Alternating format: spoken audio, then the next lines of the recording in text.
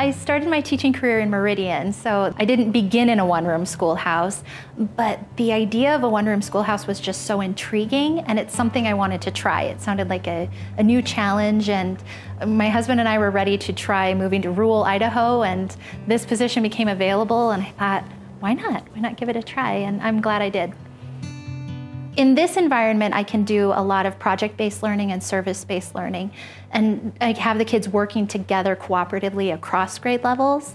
And so, for example, when we do literacy, the kids spend a lot of time reading to each other, and that's been really neat. The older kids take a lot of ownership in the younger kids' development, and so kind of the same thing as what drew me to teaching. The older kids will say, "Did you hear how well he read that? That was cool." The single greatest challenge is all of the different hats that I have to wear. I mean, sure, there's the challenge of I have multiple kids in multiple grade levels, and most of my grade levels I only have one student. So I have to be really creative with the cooperative learning that I like to do with students. But beyond the teaching part, it's really just that when the smartboard stops working, I'm the tech support. There's no help desk ticket to put in. Or when the lights burn out, or when we lose power in the building, all of those different things that in a larger environment you have a team of people that work to help you with, that just falls to me. And so sometimes that can be my biggest challenge. So Prairie has 100 registered voters. Our school is set up as a standalone district. We're the smallest district in Idaho, and we have just this one K-8 school in our one-room schoolhouse. And we are managed by a board of 3 volunteers who are so incredibly committed to making sure that the kids of this community get the best education possible.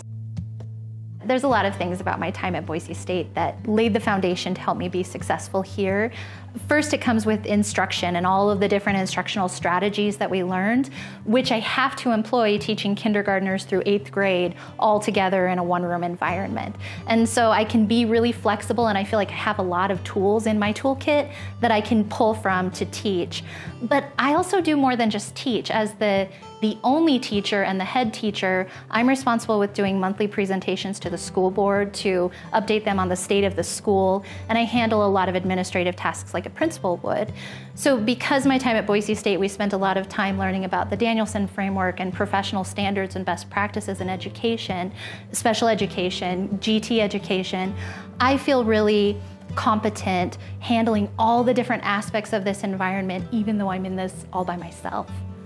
I mean, I think it's critical that kids everywhere have the best access to education and opportunity, particularly in the rural environments.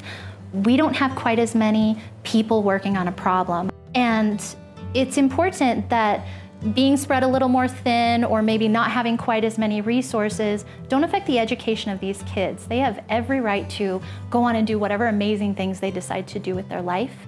And I think it's really important that we have the best teachers possible everywhere we go. And I really value my education at Boise State and how that's helped me do that for these kids.